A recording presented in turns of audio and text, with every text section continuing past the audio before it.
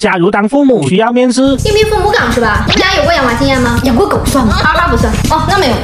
我看你们心理素质测试才刚及格呀。那如果说孩子以后不打算结婚或者生孩子，你们受得了吗？那我巴不得呢，给我给他带孩子，这样我就有大把的时间跟我老闺蜜蹦迪看书。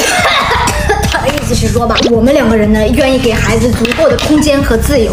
那如果说孩子以后取向比较广泛，哎呦，这好事呢，这我得再读科呀，那我那些闺蜜都得笑死我。拜托，有个与众不同的孩子超酷的好吗？